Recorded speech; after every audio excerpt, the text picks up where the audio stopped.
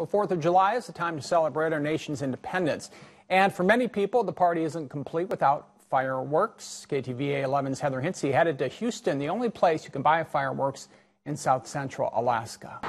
You don't need a lot of fireworks to have fun. Yeah, I've got the Roman candles and some sparklers. Kelly Mulford has a small haul to enjoy with his relatives from Minnesota. Actually, we're going to maybe do some golfing in the morning, and then we are going to go back to the cabin, maybe grill out and do a little bit of fireworks.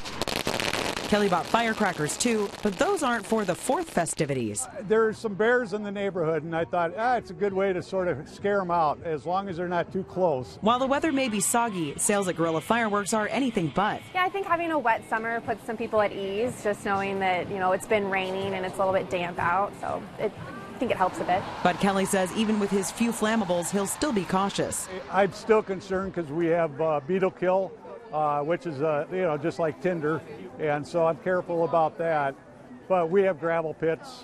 Whether you're stockpiling artillery shells or splurging on just a few sparklers, Gorilla Fireworks encourages people to use their holiday explosives responsibly. Heather Hinsey, KTVA 11 News.